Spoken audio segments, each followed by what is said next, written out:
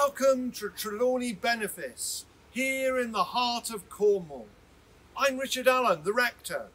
Our Sea Sunday service today will take us to important seafaring locations in our county. We'll meet some special people whose lives and ministry is centred around the sea. This year, it's the 200th anniversary of the formation of the RNLI, so we'll celebrate the wonderful sacrificial work they do for us. Of course, too, we'll be reflecting on the provision that God makes for us in the harvest of the sea.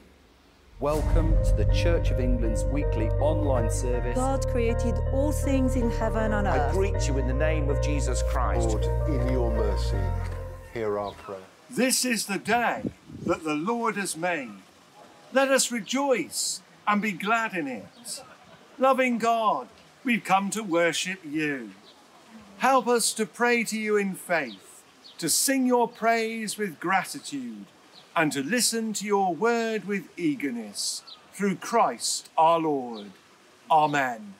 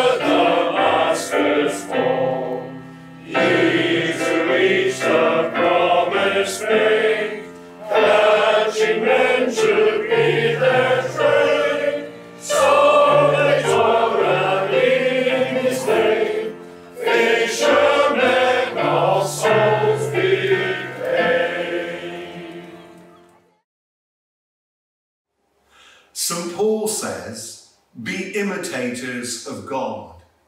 Love as Christ loved.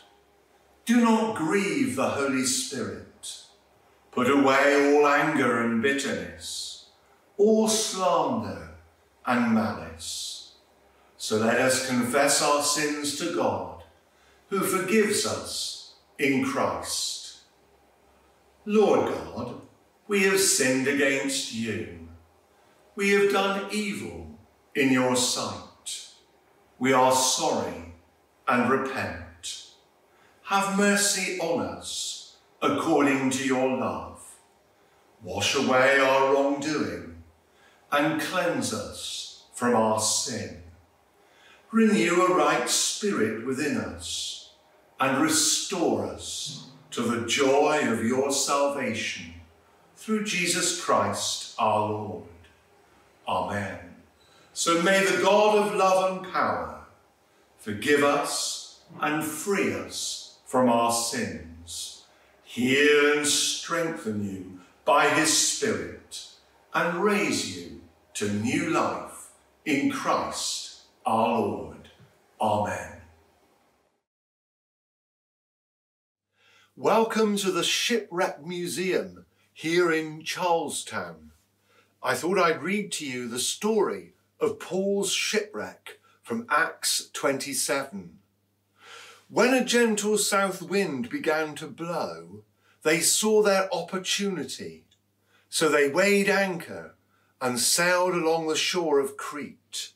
Before very long, a wind of hurricane force, called the northeaster, swept down the island. The ship was caught by the storm and could not head into the wind. So we gave way to it and were driven along.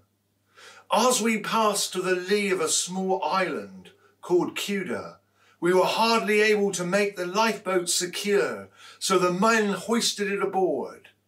Then they passed ropes under the ship itself to hold it together, because they were afraid they would run aground on the sandbanks of Syrtis.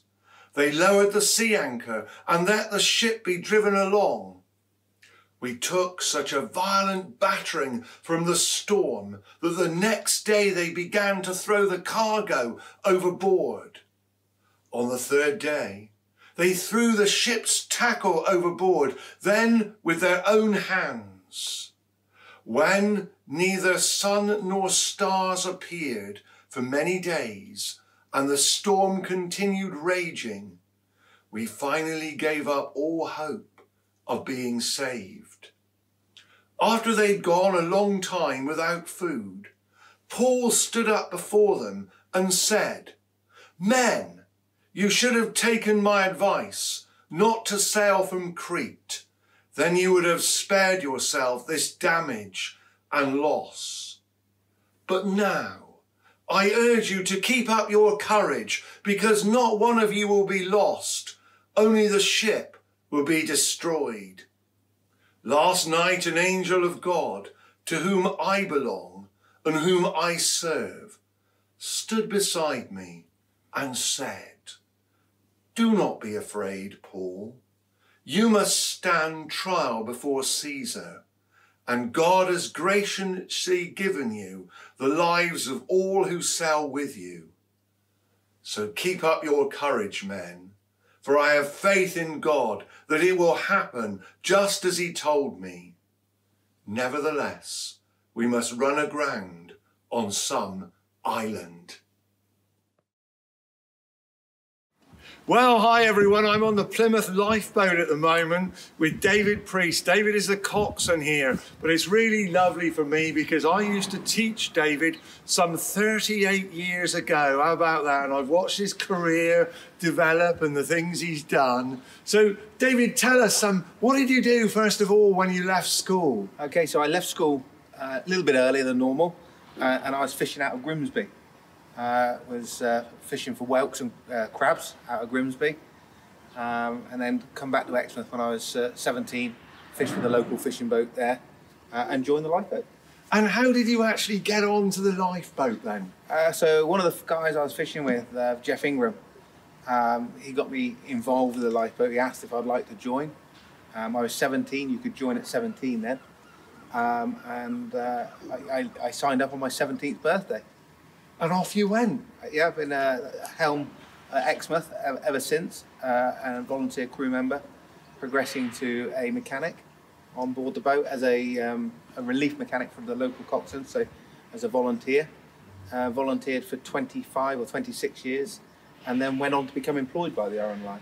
And tell us, David, you're a coxswain now on these boats. How did you get into that then? Well, so plenty of training.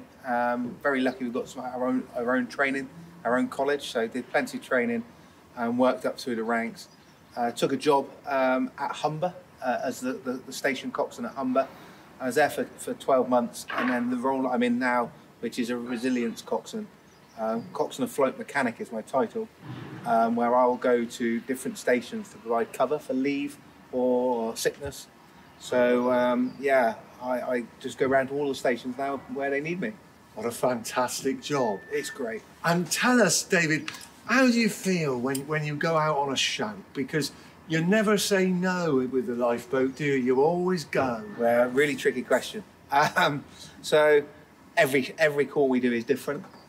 Even the ones that you think are the bread and butter or the same thing every day, every time is different. Some of the times you know the outcome before you get there, and sometimes it's not a great one. So every call has a different feeling. Some really, really worthwhile, really great shouts. Some that are nasty, malicious, false calls. They're not so good. But just knowing that you're going to support or help somebody is what you do it for. Absolutely, yeah, which is absolutely fantastic. And we're just so grateful for people like you, because this sea out here isn't particularly easy some days. People get into trouble on it, and we can never predict the sea, can we? So to have people who are prepared to go at all costs is absolutely wonderful. So David, it's been a real privilege to have a natter with you here on this boat, and it's just so lovely for me as a teacher, you know, when you see one of your pupils progress and do something like this and put something back into society and into life is a real privilege and really lovely. So thank you so much. Thank you. It was lovely. When I got the phone call, I recognised your voice straight away. So yeah, no, it's lovely to see you, and thank you very much for coming down to David, Plymouth. Thank you. It's really lovely. I'm just so grateful. This has been a lovely little time together. Thank you very bless much. you. Cheers. I'm going to be reading from the Gospel according to Luke, chapter 8, verses 22 to 25, a familiar reading to many, where Jesus calms the storm. One day Jesus said to his disciples, "Let us go over to the other side of the lake." So they got into a boat and set out. As they sailed, he fell asleep. A squall came down on the lake, so the boat was being swamped, and they were in great danger. The disciples went and woke him, saying, "Master, Master, we're going to drown." He got up and rebuked the wind and the raging waters. The storm subsided, and all was calm. "Where is your faith?" he said to his disciples. In fear and amazement, they asked one another, "Who is this? He commands even the winds and the water, and they obey him." This is the Foy River estuary. Behind me is one of my villages, Polruan, a place of great seafaring tradition. Thankfully, boat building and repairs still go on here.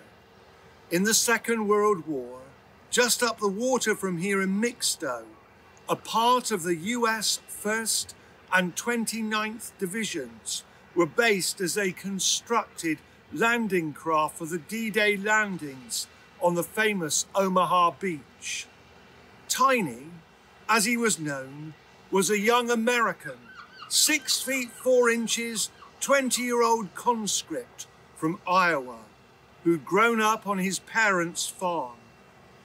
He used to leave the camp and walk in a land a short distance to a local farm, where he met a young Cornish farmer of similar age. He wanted to do the honourable thing too and sign up, but he couldn't, as he was needed to farm in the war effort. These two young men became mates. Tiny would come to the farm and milk and drink the fresh milk straight from the cow, as you did in those days. On a visit, not long before the American task force left by night, Tiny said, "There's 2 things in life I'd like to do. I'd like to go hunting again with my pa, and I'd like to sit again in my mother's kitchen and share one of her dinners." He gave his friend a letter and asked if he could post it home to the States 2 weeks after they'd left, which the Cornishman did. Our Cornish farmer found out a few years later Tiny didn't even get off the beach. beach. If you've seen the film Saving Private Ryan, the awful beach scenes at the start are meant to have taken place on Omaha Beach. Our Cornish farmer recounted, "It could have been me, but I've lived to a ripe old age, married, had a family, seen and enjoyed my grandchildren." He kept all his life a scoop that Tiny had carved for him to feed his cattle with, so that his memory and his sacrifice lived on. Well, for me, it's like a parable of Jesus, who laid down his life for you and for me on the cross, dying, so that we could be forgiven and we could have life, for we all know how much we need Jesus. So what I want you to do, first of all, is there we go. Everyone do that. Flick your fingers. Everyone flick your fingers. Are you flicking your fingers? Clap your hands. Your ears right now. Slap your knees. Okay. Brilliant. Stop. Now, I wonder whether you boys can make the C, okay? So, okay, nice and loud. Come on. I want you to make the rain. So hold on, 2 on 2, like this. Flick your fingers. And, one of those seagulls. Okay, you've got it. Perfect. Now, what I'm going to tell you, hang on a minute. I'm going to tell you, like Jesus in the boat, quiet, be still, okay? And because that's what happens in the story. Now, remember, Jesus and the disciples were on the Lake Galilee. There was a great squall broke out. So let's get the squall going. With a C, please. Okay, 2 on 2. Like this. Flick fingers. Good. Stuck face. Quiet. Be still. Brilliant. And that's what Jesus did. He calmed the storm, which was on the lake, and the storm was quiet and stilled. All the disciples thought they would lose their lives, and he told them they didn't have any faith. But of course, Jesus was showing them his power. We've read of the storm that Jesus calmed and seen in a fun way how it was calm. Life isn't always easy. That's why I always say that Jesus is my kind, wise, constant friend. Not only did he give his life for us, he wants to help us navigate this one too. Sometimes the storms in our lives appear without warning. Jesus was in the boat with his disciples sleeping when, without warning, a furious storm came up on the lake. So the waves swept over the boat. Presumably the disciples were used to storms on the Sea of Galilee. It was renowned for sudden flash storms. However, this one must have been particularly serious, as one of the disciples woke Jesus and said, "Don't you care if we're about to drown?" During the storms of life, it's natural to panic. Certainly, I tend to, and fear can creep in. There's a very simple acrostic of fear: false expectations appearing real. Sometimes our response to the storms should be trust. Jesus said, "You of little faith, why are you so afraid?" Jesus is quite capable of calming the storm, and that's exactly what he did. So we need to try to trust God and fear not. It is said that there are 365 fear nots in the Bible, perhaps one for each day. It says in Isaiah chapter 43 verse 2, "When you pass through the waters, I will be with you.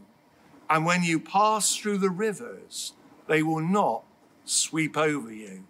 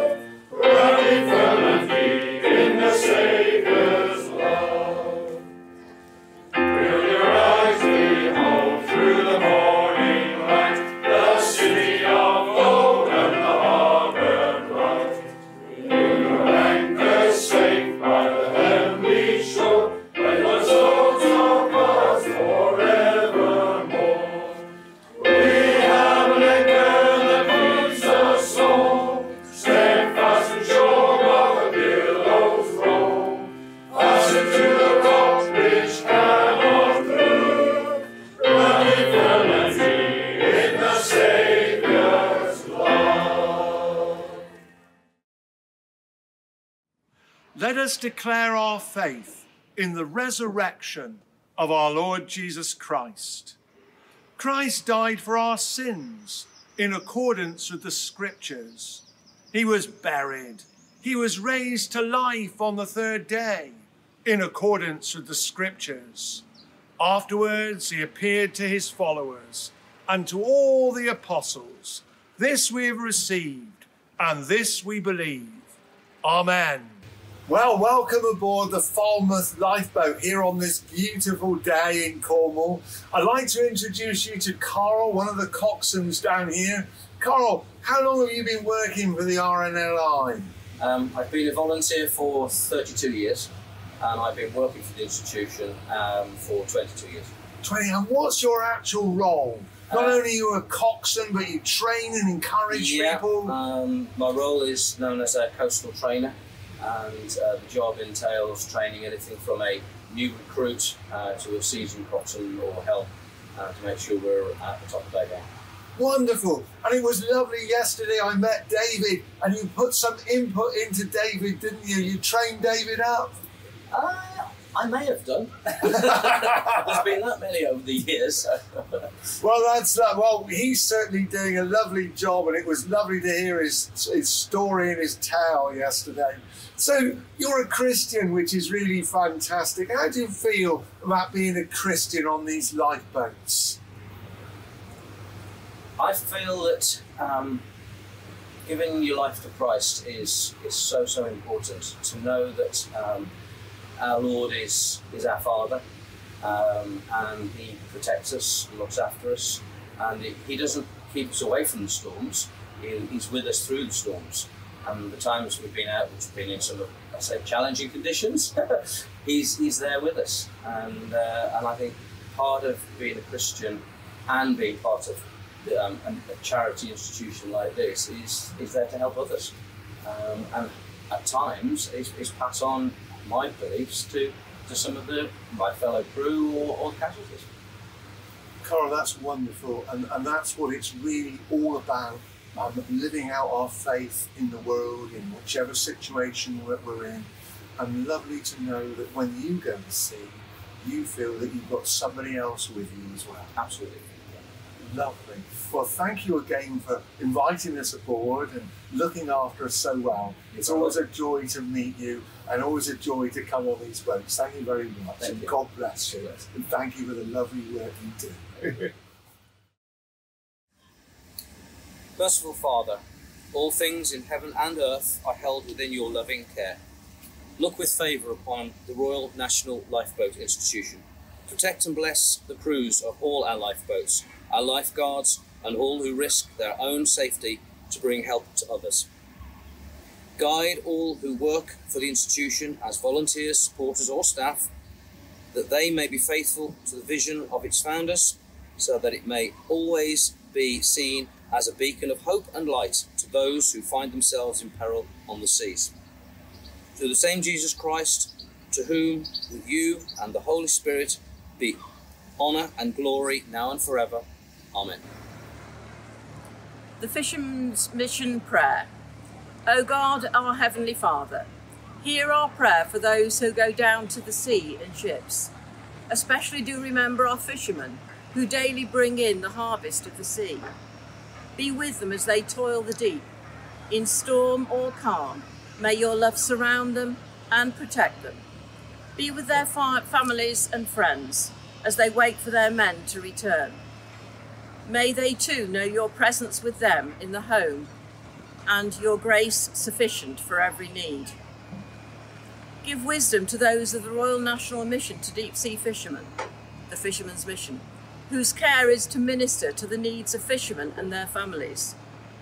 By helpful hands, kindly voices and loving service, may your love be known among fishing communities, and to your name be all glory and praise. Through Jesus Christ our Lord. Amen. This is Gadreevy Lighthouse. Heavenly Father, grant thy blessing in a very special manner to the men and women and children in the great lighthouse family, scattered up and down the coasts and islands, in the great lakes and rivers, and various seas and oceans in our greater world. Amen. A prayer for the Royal Marines. O eternal Lord God, who through many generations has united and inspired the members of our corps, grant thy blessing, we beseech thee, on Royal Marines serving all round the globe.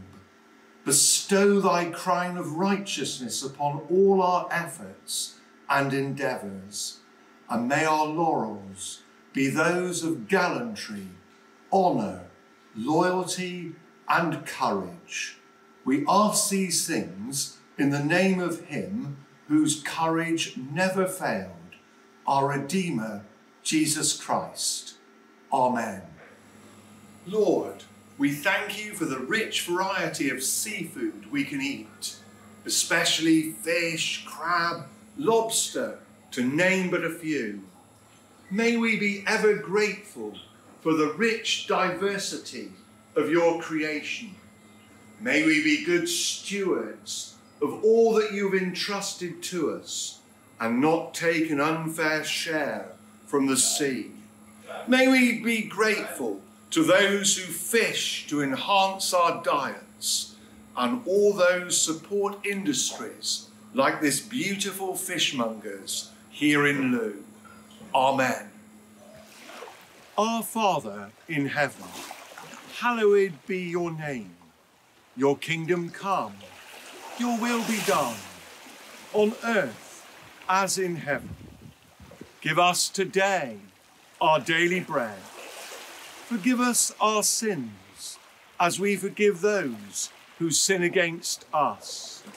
Lead us not into temptation, but deliver us from evil. For the kingdom, the power, and the glory are yours, now and forever. Amen. The Collect for Sea Sunday. Almighty God, on this Sea Sunday, we pray for all who go down to the sea in ships, that you will protect them as they sail. Keep them safe from all the dangers of the sea, and give them courage when they face storms. May they know your blessing on the families that they leave behind.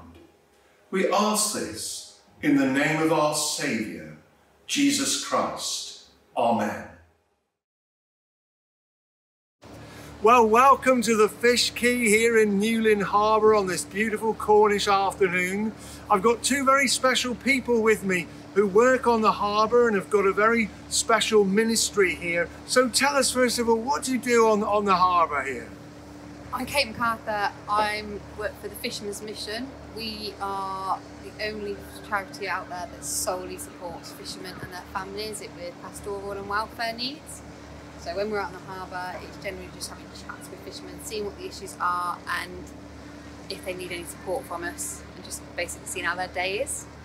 Lovely, that's a really, really valid ministry and so important, because it's really difficult today on these boats and away from your family and your friends. So the support that you give is so valid and so important. So what is your role, and tell us who you are as well. Yeah, I'm Dareth Durkid. I'm an ordained priest in the Church of England, allegedly retired. I use that word loosely, retired often. I minister in the whole of the area, but my role at the Fishermen's Mission is that of a trustee. I've been a trustee now for about 4 years or so, and I'm one of the faith trustees. There are two of those, one in Scotland and one here in England or the rest of the UK. And my main role within that mission is to be a faith lead, to make sure that we are still continuing on Christian principles, and we are a Christian organisation. We were founded over 100 years ago, 140 odd years ago, and our founder member was an ordained priest himself, and he started the mission by going out on boats, so meeting the fishermen out on the seas as opposed to on the quays. Nowadays we're solely on the quays. Okay, so what are the biggest challenges to some of our fishermen here? What challenges do they really face today? No fish in the sea. The weather this year has been horrendous for fishermen. They've not been able to get out as much to actually do any fishing. We've noticed that a lot. So in terms of fishing, they are two of the biggest issues that they face at the moment, and just battling that, but they work through it. It's not a job, it's a lifestyle for them. Totally understand, and we're so grateful for what these men and women do for us and the harvest that they provide for us. So tell us, what are some of the challenges which the mission faces as a whole today? Is it surviving? We're in a reasonably good position as a charity. We're a medium-sized charity as charities go. But yes, one of the challenges has to be that funding is not easy at this particular time with the cost of living crisis and everything else. People are short of money, and we're not receiving the funding in terms of general fundraising that we would have enjoyed, say, 5 or 6 years ago in the pre-COVID days. So that's one of our biggest challenges as an organisation. Totally understand that. So a wonderful organisation. They do a fantastic job for us. We need to get behind and encourage these good people, grassroots, because men and women suffer today for fishing, and we need to give them all the help that we can. So it's been a real privilege to come down on the quay at the heart of Newlyn and be able to talk to you on this lovely afternoon. So thank you for all you're doing in the Lord's work. God bless you all. Thank you.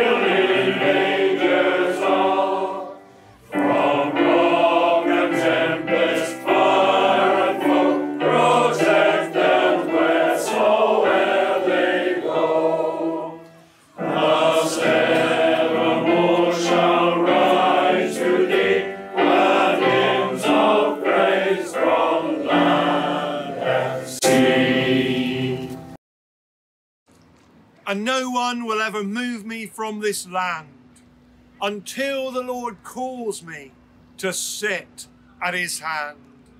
For this is my Eden, and I'm not alone. For this is my Cornwall, and this is my home. May the wind be always at your back. May the sun shine down upon your face, and the rains fall soft upon your fields. And until we meet again, may God hold you in the palm of his hand. And may the peace of God, which is beyond all understanding, keep your hearts and minds in the knowledge and love of God and of his Son, our Lord Jesus Christ. Amen.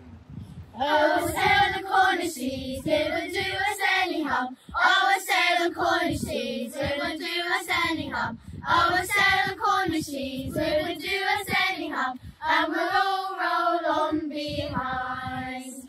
Oh, climb up the rigging, it would do us any harm. Oh,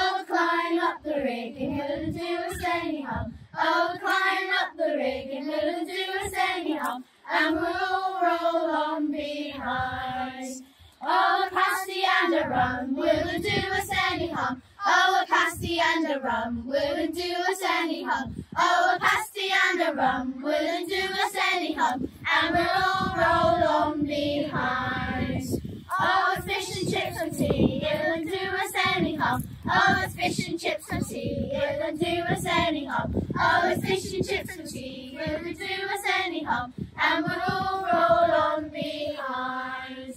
Oh, Cornwall is my home, it won't do us any harm. Oh, Cornwall is my home, it won't do us any harm. Oh, Cornwall is my home, it won't do us any harm, and we'll all roll on behind. And we'll roll the old chariots along, and we roll the old chariots along, and we roll the old chariots along, and we'll all roll on behind. Well, I'm down here on the beach in Callan with some of my friends from Polperro Primary Academy. I hope you've enjoyed their music. They're called Melody, and we're thoroughly enjoying this sunny afternoon on the beach. It's great fun, isn't it, girls? You having a good time? Yeah! Fantastic. Keep on enjoying. Well, we hope you've enjoyed our service from Cornwall for Sea Sunday, and as we've celebrated the harvest of the sea. We hope you have a really lovely week, and we hope you've enjoyed being with us. God bless you all.